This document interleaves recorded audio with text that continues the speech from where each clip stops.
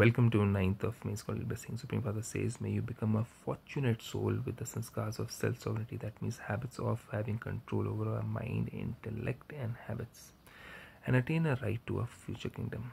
Father says, the sanskars of ruling yourself over a long period of time will give you a right to a future kingdom for a long period of time. Self-rule means I talk to my mind, I talk to my intellect, and I ask them to think and visualize only that which is pure, guided by God and nothing else. The sanskars of ruling yourself for a long period of time will give you a right to the future kingdom for a long period of time. Future kingdom is going to come in golden age, silver age.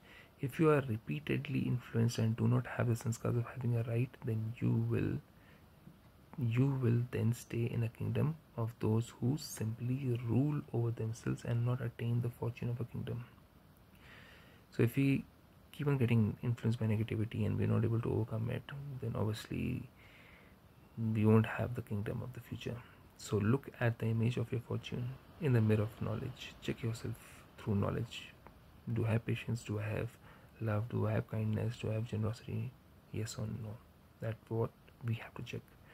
By practicing this over and over for a long period of time, you can make your special cooperative workers become your companions in your kingdom. That means mind, intellect and habits become my companions in the kingdom and work under your control.